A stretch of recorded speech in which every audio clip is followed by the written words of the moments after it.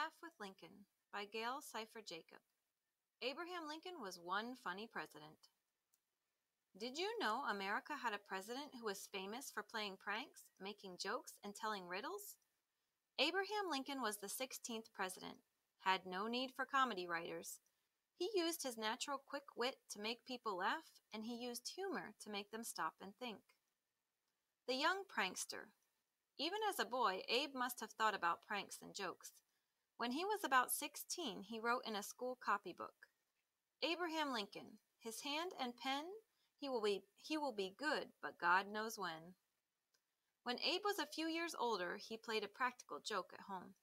By that time, Abe was almost 6 feet 4 inches tall, and his stepmother, Sarah Bush Johnston Lincoln, teased him gently about his height. She is said to have told him he'd better keep his head clean, or she'd have to scrub her whitewashed ceiling. Stories say that one day when his stepmother was away, Abe spotted 2 barefoot boys playing near a mud puddle and remembered what she had said. He decided to play a joke. Abe asked the children to walk through the puddle, squishing the mud between their toes. Then Abe told them his plan and gathered the 2 on his doorstep. One by one, he picked up the boys and carried them into the house. Abe turned them upside down, telling each child to press his muddy feet onto the whitewashed ceiling. They walked across the ceiling, leaving a trail of gooey brown footprints. According to all accounts, when his stepmother returned, she laughed. Because Abe didn't intend his prank to be destructive, he covered the ceiling with new whitewash that same day. Abe's quick wit. All his life, Abe Lincoln also cracked jokes about himself, especially about his awkward, gangly looks. Once, when he was asked why he walked so crookedly, he reportedly replied, "Oh, my nose, you see, is crooked, and I have to follow it." Lincoln may have made fun of himself, but he didn't like using his quick wit to hurt someone else's feelings. Once, after an author read aloud to Lincoln from his new book, the author asked how he liked it. Abe Lincoln didn't like the book, but didn't want to say so. He is said to have told the author, "For people who like that sort of thing, that is about the sort of thing they would like." Another time, while visiting someone's house, President Lincoln took off his high stovepipe hat in the reception room and left it on a chair. Later, when he returned to claim his hat, he discovered that a lady had sat on it.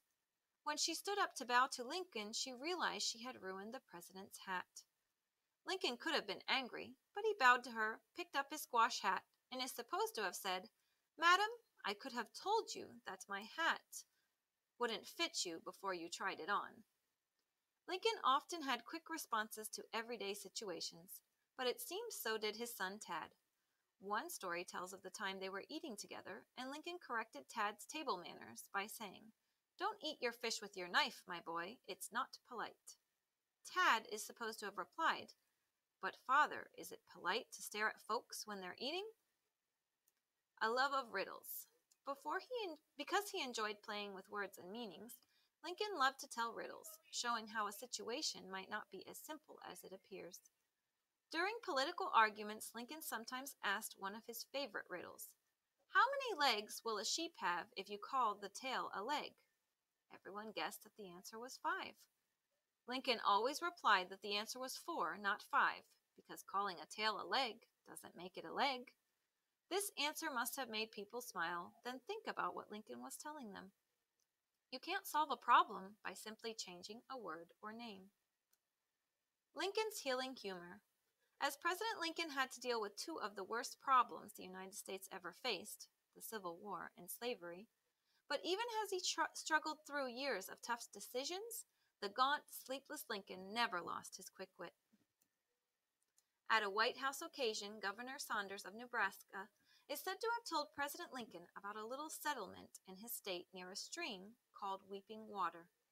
Lincoln is reported to have said he thought that if the Indian name for laughing water was Minnehaha, then the name for weeping water should be Minnebuhu. Americans remember Abraham Lincoln for his wise, solemn leadership during the Civil War and for signing the Emancipation Proclamation to free the slaves. Now, over 100 years later, we also remember him for his humor. Lincoln's jokes and stories have been passed down through the years and retold in many different ways.